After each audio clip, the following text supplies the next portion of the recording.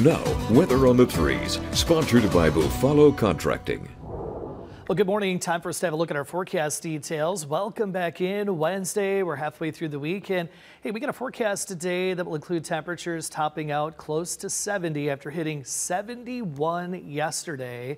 It's been quite a run of warm weather this week, and it's been quite windy too. Now, the good news this morning, the winds have died down and shouldn't be a terribly windy day for us here on this Wednesday. Maxstorm Tracker radar showing some breaks in the clouds above, but that's not going to be the case this afternoon and then heading tonight into tomorrow. In fact, I want to first alert you to what could be some locally heavy rainfall, showers, thunderstorms, again likely tonight heading into tomorrow. A severe risk, slight, and this is for tomorrow for a portion of the viewing area. Counties shaded in yellow here, so portions of Carroll, Ogle, all of Whiteside, Lee, and southern DeKalb counties. On a scale of 1 to 5, it's a category 2.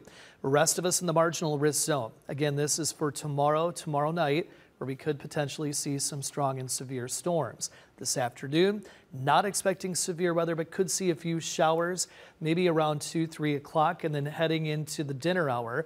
Those will move off to the east, and then coming up tomorrow morning, maybe about this time, we'll see some showers, some rumbles of thunder around, and some of those could produce some moderate and heavy rainfall.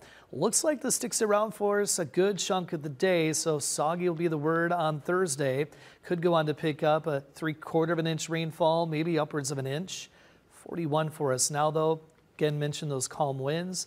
Temperatures really ranging anywhere from 30s up to our north and east, where there's more of that northeast wind, to some of the 40s there down to the south and east, where they're picking up south winds in the process of shifting right now.